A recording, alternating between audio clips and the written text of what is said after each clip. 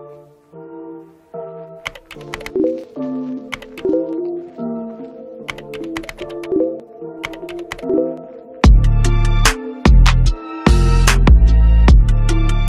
July, actress Bea Alonzo posted that some of her fan pages were offered money to sell their accounts. In the days that followed, other ABS-CBN actors came forward with similar messages sent to them by their supporters. After Alonzo posted, some pointed out that a number of Facebook pages of political figures began as celebrity fan pages, and vice versa. This goes against Facebook's policy, which states that name changes and merges must not result in a misleading or unintended connection and must not substantially change the page's subject matter.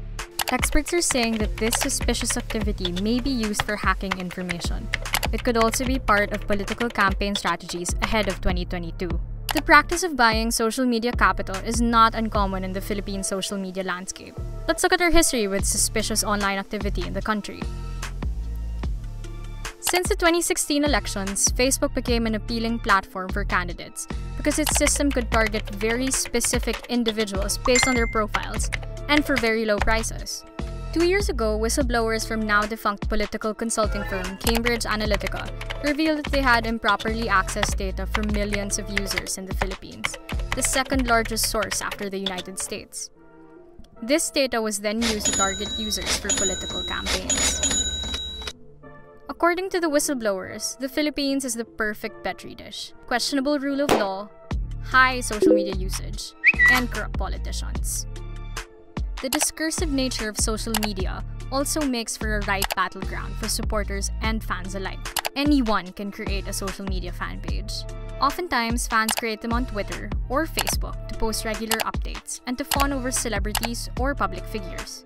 Fan pages garner hundreds of thousands of likes and followers, meaning they hold a certain degree of influence in the online space. A single click on the share button enables you to broadcast a piece of news to hundreds of friends or followers, regardless of whether or not this information is factual.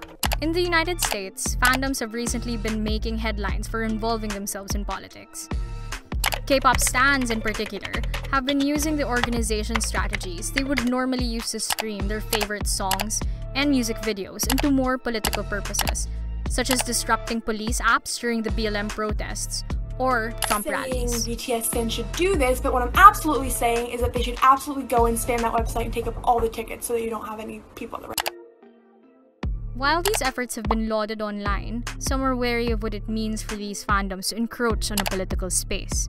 Here in the Philippines, it's not uncommon to see these fan pages operate in the same way.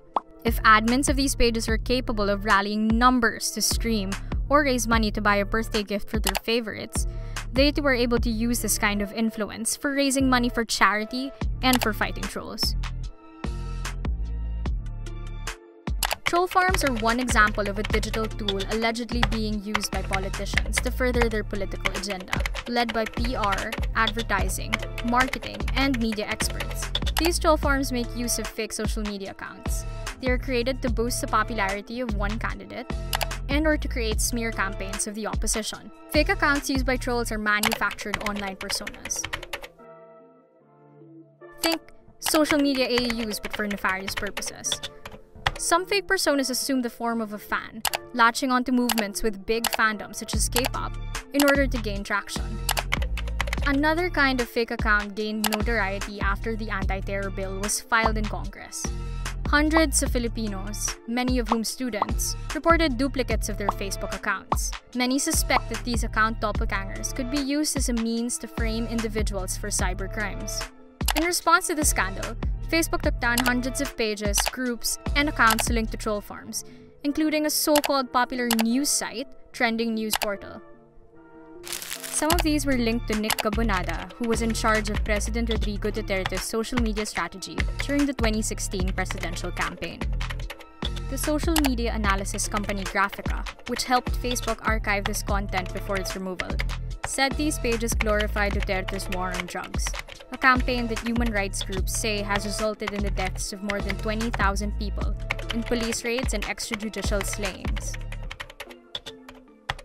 So the Philippines is one of those countries where you've got a lot of people online and a lot of people using social media. And so when when you've got that kind of setup, it's an ideal target. Are they weaponizing fandom? How safe are our online spaces? We may find out come the next election season. Until then, stay vigilant and report on any suspicious cyber activity you encounter.